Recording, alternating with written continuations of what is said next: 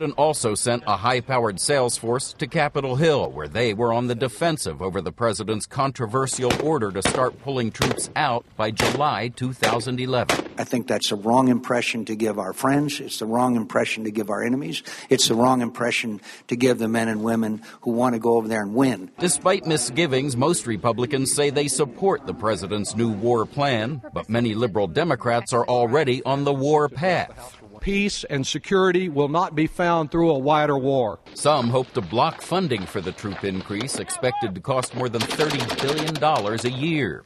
At a time when we are struggling to put Americans back to work, we just can't afford to escalate a war that we need to be winding down. Anti-war Democrats insist that once the troops are in, with or without a timeline, some will be there longer than anyone in the administration has admitted. Most military people think that this operation goes on 10 to 20 years.